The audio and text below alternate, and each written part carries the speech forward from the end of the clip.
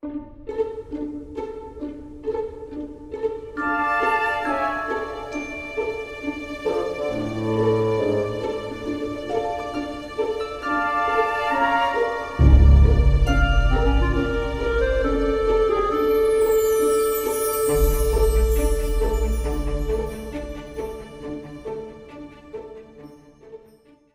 and welcome to the Monsters, Myths, and Mayhem podcast, everyone.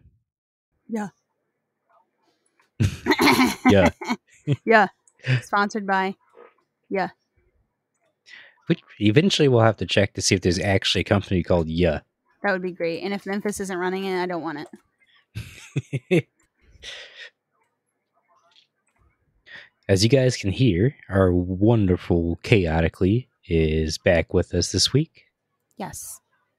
And it is also the start of our October special Monster Mashes.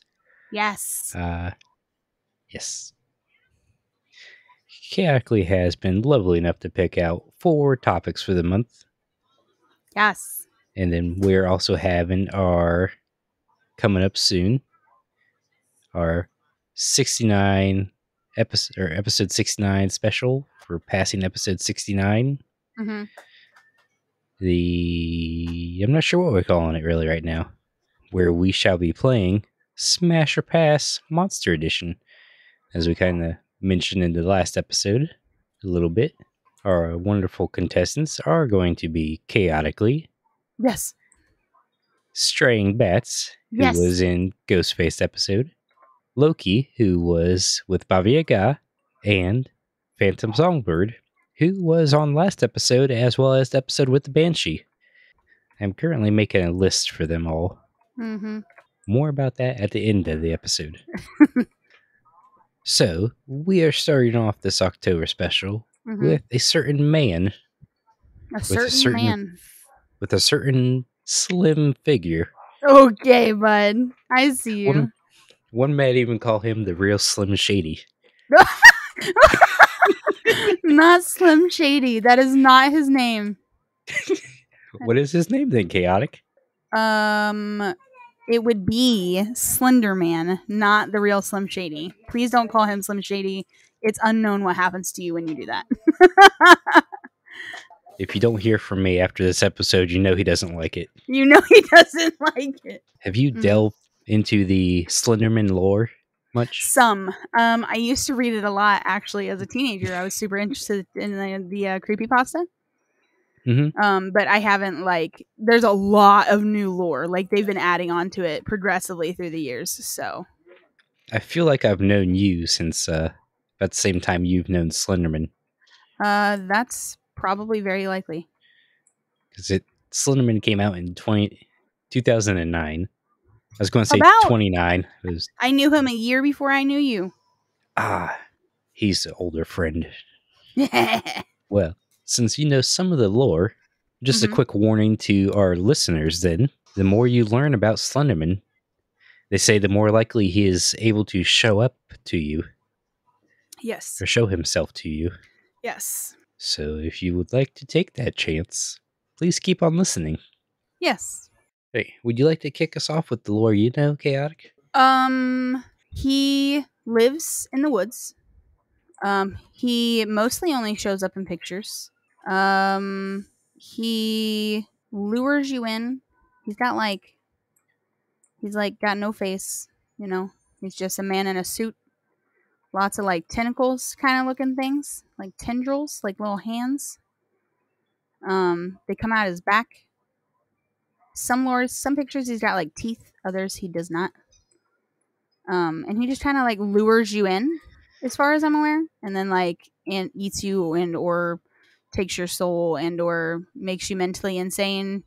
It depends on the lore you read. That's the basics that I know. And that was from like we said, 2009. Yeah, that's that coincides with a lot of the stuff I've seen as well. Yeah, that seems to be the basics. Well, like I kind of mentioned earlier, Slenderman was first created in 2009. And it was thanks to the internet. Yep, internet. Doobie just out here throwing some creepypastas. And it was on the Something Awful internet forum You too. where they were holding a Photoshop contest where people were challenged to create paranormal images. And should I say the guy's actual name? I wouldn't. Okay. I wouldn't. There was a user by the pseudonym Victor Surge. He contributed 2 black and white images of groups of children. And in these children, in these photos, not children, All right.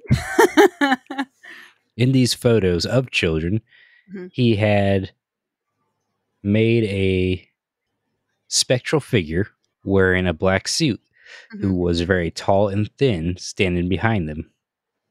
And he went above the kind of specs of the contest, and he also sent along a couple quotes like they were from the photographers. Mm-hmm. The first quote on the photo said, "We didn't want to go. We didn't want to kill them. But its persistent silence and outstretched arms horrified and comforted us at the same time." Mm-hmm. And the other one stated, "One of 2 recovered photographs from the Sterling City Library blaze, notable for being taken the day that 14 children vanished, and for what it referred to as the Slender Man, deformities cited as film defects by officials. Fire at the library occurred 1 week later. Actual photographs confiscated as evidence."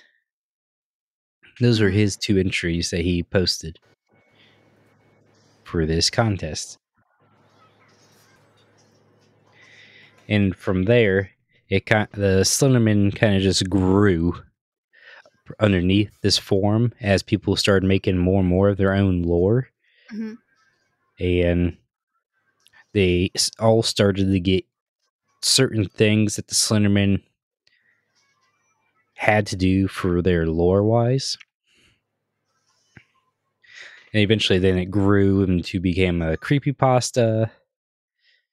And pretty much everybody knowing of the Slenderman. Like you said, all his powers he contained. The big thing with the Slenderman, one of the things is how he kills. Nobody knows if he kills you or just takes you away. Everything happens off screen. You never have any gore associated with the Slender Man. Is always just a mystery of him taking you.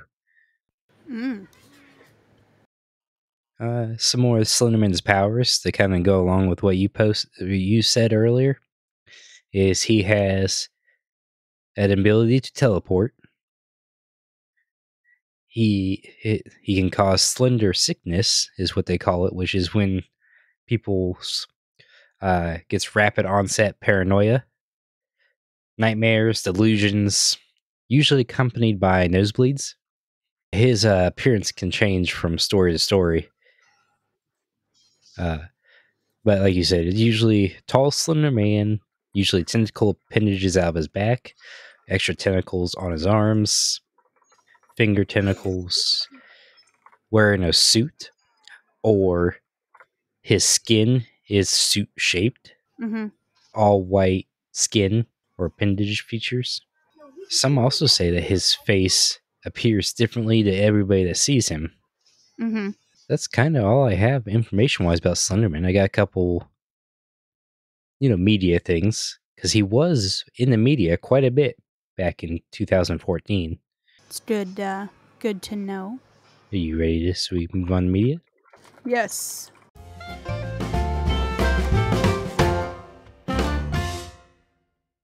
Starting off in media, he was in like creepypastas.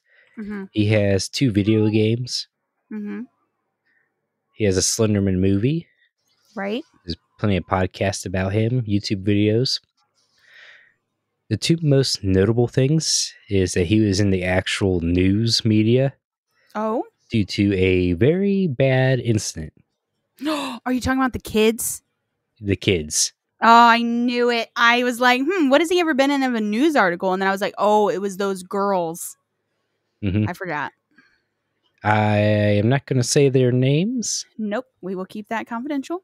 but it so happened, just a short summary of it, it involves 3 12-year-old girls, 2 of which planned out and ended up stabbing their one friend in the woods because they were, I'm not sure if obsessed is the right word, probably not, but they were totally believed Slenderman was real, and they were trying to become one of Slenderman's proxies and to be able to join the Slenderman.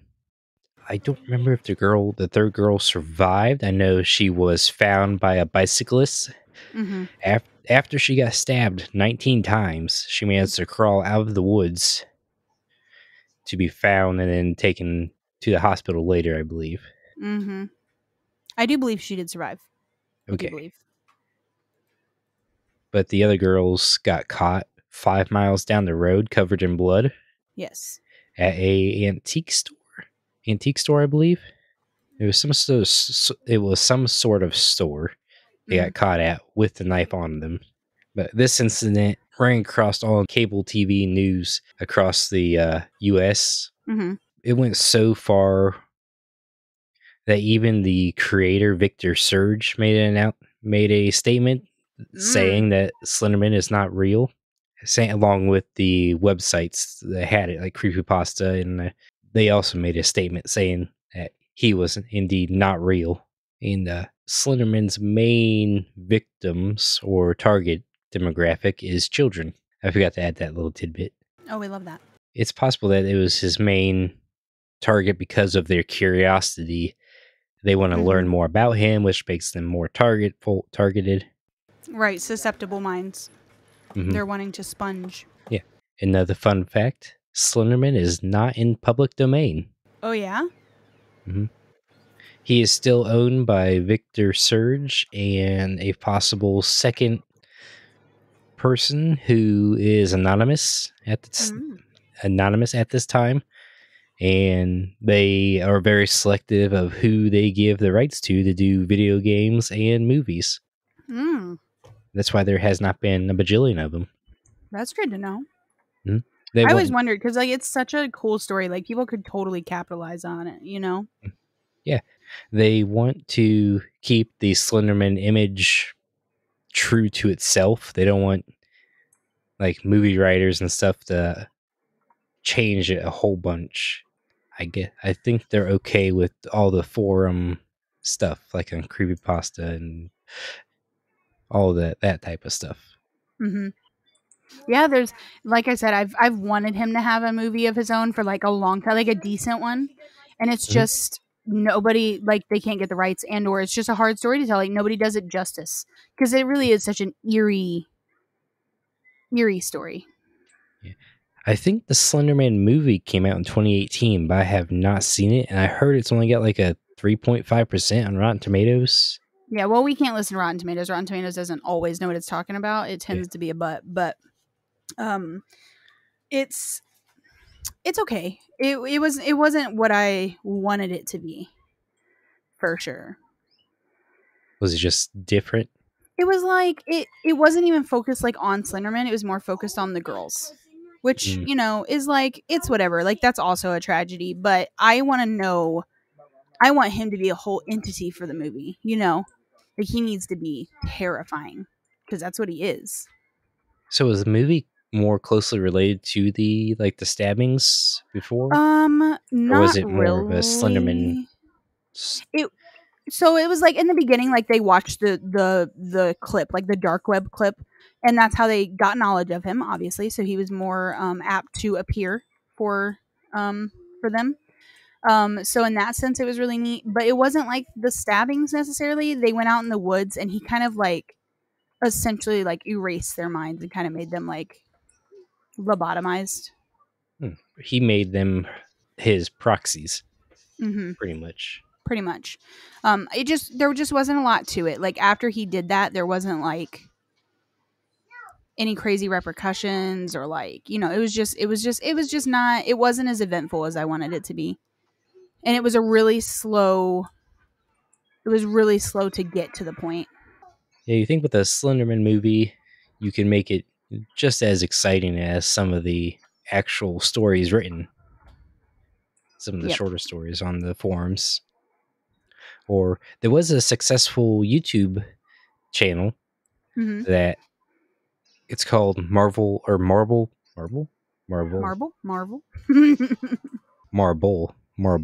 Hornets, and it follows a film student, I believe, and through his encounters with the Slenderman and the Slenderman's friends and all sorts of spooky encounters. I have not watched it, but most of his videos have 1 million views, and he has 500,000 followers on YouTube. It's supposed to be really good from what I heard. It must be. Oh, there is also a way. I just remembered there is also a way to summon the Slenderman if you wish to do so. Oh yeah. Would you like to know how? You draw a circle, then you put an X through it. You draw a circle and you what? Put an X through it. Put an X through it? Yeah. And that's supposed to draw the Slenderman's attention towards you. Okay. And this was also brought about through Marble Hornets storytelling. That's where a lot of the lore came from. I'm ready for Mayhem now, if you are. Mayhem. Yeah. I'm interested to know where you think he places in our high school or in our college. Let's see how I'd place Slenderman. I also really love that we just kind of made a school of heathens. Pretty much. I think he'd be less heatheny. I think he'd be the quiet kid, as he can't talk or speak. And if you look more into him, is when he actually starts to notice you. I could see that. I see it. I'm kind of picturing like, and you're going to laugh because it was us, but like the art nerds. You know, they're real quiet. Yeah. Kind of sitting in the background, drawing everybody. I can see that. Yeah. Maybe that's where he takes his victims, just to art class. Oh, that reminds me. Seen recently that Slenderman is making more of a comeback again, but instead of being malevolent, he is benevolent. Oh. To an extent of Deadpool. To the extent of Deadpool, huh? As he's kind of an anti-hero in some of his stories, because he has a daughter now. And it was Sally something. The stories that make Slenderman benevolent usually end up being him punishing children who are bullies to the extreme. Oh, that's neat, though. I kind of like that. Yeah. It's a kind of an anti-hero-ish telling that I've seen is kind of starting to gain more traction, but it's still fairly new. Yeah. If Slenderman came to actual reality, how much mayhem do you think he'll cause in the modern day society? If he was like real, probably a lot. There's a lot of people who like to learn about this stuff. It would be all too easy, especially for somebody like me, to just like fall into wanting to like learn more, I guess. I'm always so interested in stuff like that. Like, I don't know. You know how many people would accidentally summon him? Oh, for sure. Just a circle with an X through it. Would it count if you making targets on cardboard boxes and stuff where you a circle and X, and he's like, oops, I accidentally summoned him. Yep. A total accident. Do you think there'd be more than one of him? I don't think so. I think there has to be one Slenderman. You think he's more of a specific creature, not a race? I think it's a specific entity. That's a better phrasing than what I said. Yeah, I would agree. I would think and hope that there was only one Slenderman entity. Yeah. Maybe then you'll be lower on the queue. Do you think he has a queue? Does he keep a notebook? I bet he does. Well, the video game, he has pages. Or is that about him? Or does he write those? I don't know. I hope anybody listening to this does not get visited by Slenderman, since we share your knowledge. And we didn't like go over, because there's a lot of lore, so we didn't go like too far over. You guys should be fine. If you do meet him, tell him I said, yo, what up? Okay, thanks. Maybe try and get an autograph first before he Correct. takes you. Please get or maybe even after he takes you, take just straight up autograph. That'd be great. Yeah. I wonder if cell phones work in the Slenderman dimension, where he takes you. There was a in Marvel Hornets, I seen Marble Hornets, not Marvel, not Disney. Don't come after us. Slenderman has his own mansion, the Slender Mansion, where him and all his the Slender Mansion, where him and all his friends live in proxies. Mm-hmm. But yeah, maybe you just get taken there, and it's like Bowser's mansion or Luigi's mansion. Imagine you're getting stolen as a princess constantly, but instead of Bowser, it's Slenderman. Sorry, Mario, your princess is in another castle. But not a castle, a mansion. In the woods. The Slender Mansion. I don't think Mario would be surprised at this point. I'm going to be honest. No. Anyways, anything else to add mayhem-wise? I don't think so. I think the mayhem speaks for itself. I guess we shall move on to our Patreon shoutouts. Yes. Our patrons of Mondi, Ruby, Mage. Staying with us. They're magical for sticking with us. Chaotic any news? We didn't have any chaotic news last time, but maybe this time? We do not have any chaotic news. Chaotic is on a break at the moment because life is dramatic. So, there's that. So, to continue our announcements from earlier, we shall be live streaming over on the Monsters, Myths, and Mayhem YouTube channel, or at least going to try to, the Monster Smasher Pass, on October 5th at a time to be announced on Twitter. Yes. I believe it'll probably be later in the evening. We'll get back with you guys on time-wise. We'll keep everybody updated Twitter and Discord-wise. Well, that is everything. Chaotic, right. Would you like to do the outro? Yep, give me 2 seconds. Thank you for listening to the Monsters, Myths, and Mayhem podcast. Silver and Chaotic take you into the depth of the lore and discuss how these legends could affect modern-day society. You can find us on Apple Podcasts, Spotify, iHeartRadio, or almost any podcast service easiest to you. Dive into the depths of chaos with us every Wednesday, bar Silver and Chaotic not missing their scheduling, and consider joining the podcast Discord or Twitter, following even more insider looks and even some D&D sessions. If you'd like some extra special inside looks or even want to be a guest on the show, consider helping us via Patreon. Your help makes such a big difference to us both. Until next time, Mythics, you never know what kind of mayhem we might get into. And from Bird, peanut butter.